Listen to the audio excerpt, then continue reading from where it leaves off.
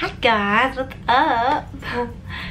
So it's early. It is 7:08 in the morning, and I'm filming this now because I just watched the last episode of season 3 for This Is Us, and I thank the good Lord that we have a season 4 coming because there are a lot of questions. But I do want to talk about the last episode, so if you haven't watched it, don't continue with this video until you watch it. First of all, baby Jack is adorable, and I'm so glad that in the future we got to know that baby Jack is good. But it looks like in the future that we are worried about Kate and Toby, and they may or may not be together. It looks like they're not together in the future. So that's kind of sad. But I could tell that Toby was kind of like not very comfortable with taking care of baby Jack. That's a concern to Kate, and you know, that's kind of life. Concerns happen. There's a train right now and my dog is barking. If you hear that, sorry. I'm trying to talk quiet too because my baby is still sleeping in the next room, 2 rooms down. But anyways, so that's with Kate and Toby, and then you got Kevin and Zoe, and I was rooting for them a little, but I pretty well knew that Kevin, you know, wanted kids. He wanted to be a dad, and Zoe clearly, you know, she made that clear that she did not want to be a mom. And so I kind of saw the breakup happening, but they did break up in the last 5 minutes of the episode, and I feel like a lot of people are upset about that, on how the breakup happened. Like, it was just within like the whole musical ending part of the show, and not a whole lot was said. You just saw her packing up her things and walking out the door. And so I feel like I think they're called Zevin, is that right? Zevin fans are upset. So that's kind of sad that they broke up, but I kind of saw it coming. And but in the future you see that Kevin has a kid, so that's really interesting. Like, I want to know, well, is he married? Who's the mom? Did he adopt? Like, what happened? So that's neat that he has a kid. And then the whole thing with Rebecca's car wreck in the 70s, in the past, I do wonder if she had some kind of brain issue when that car wreck happened. There was nothing said about that in the episode, but then in the future you see her laying in a hospital bed, or not in a hospital bed, she's at Kevin's house in a bed, and Randall walks in and says that he is her son, reminding her. So I feel like she's got some dementia or something. And then of course you see Nikki, which is Jack's brother, in the room with Rebecca, you know, just kind of sitting by her bedside. And I'm wondering if maybe he's there because he resembles Jack a little bit, and maybe she finds that as a comfort. But then I'm like, where's Miguel? Like, what, did Miguel pass away? What happened there?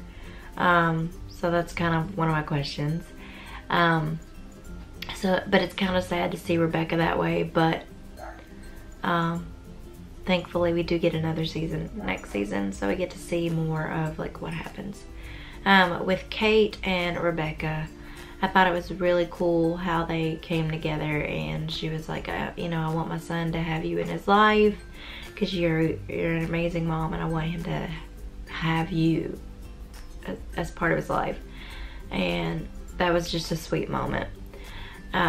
She didn't say those exact words, I can't remember what she said, but it was really sweet. So let's see, I've talked about Kate and Toby, I've talked about Kevin and Zoe, I've talked about Rebecca, Miguel, Kate and Rebecca, Beth and Randall. You guys, I was a little nervous. I was like, uh-oh, trouble in paradise. Like, are they gonna get a divorce? But they did not. They've stayed together, and I'm so happy because they're just, I love Beth. Like, her character is really cool. But it's really neat to see, my dog is scratching on the door. But it's really neat to see them in the future and see that they're still together. And then you see Tess, the older version of Tess in the future, and Randall's like, it's time to go see her, and we all thought that that was Beth, or that's what I thought. I can't speak for all of us, but I thought that was Beth, but I'm pretty sure they were meaning Rebecca, because later on, the show in the future, Tess and Randall going to see Rebecca. So that was an answer to a question that I had last season, but at the end of last season. So another thing was seeing Zoe interact with her nieces was so neat, and I could see, that spark in Kevin's eye. He was like, she looks so good, like she would be an amazing mom, but she just doesn't want that. And Kevin was so good with Tess, like talking to Tess and stuff, and so that was cool.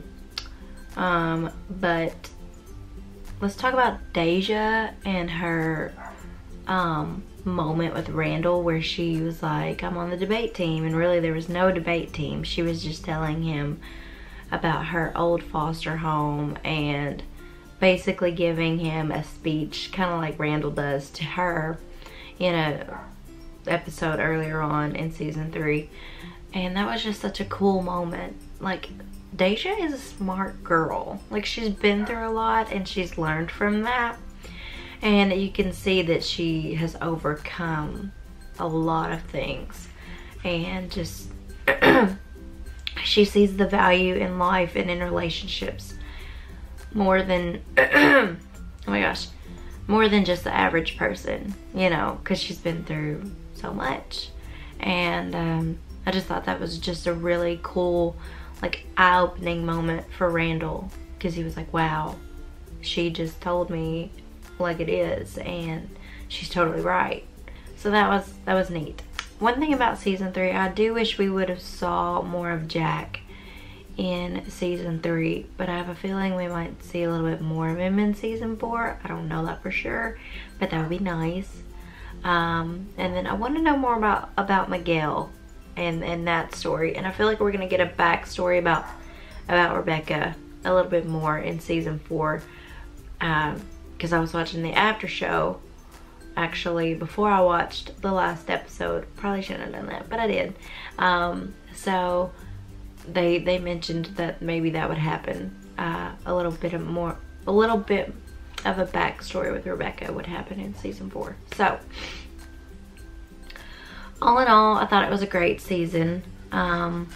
They always, tie the knots and, make sure we have a pretty well amount of answers at the end of a season. They're really good about, tying the story together. And I love how they do the past and the future. I think that's so cool. But if you miss an episode, you have got to watch that episode, because sometimes you can miss a huge part. But that's what makes me tune in every week. I'm like, I have to watch it. This is one show that, like, I watch Arrow and The Flash and Supergirl, but I wait till those go on Netflix. But This Is Us, well, for one, it's not on Netflix, but I really just want to watch it the night that it comes out, the night that the episode airs.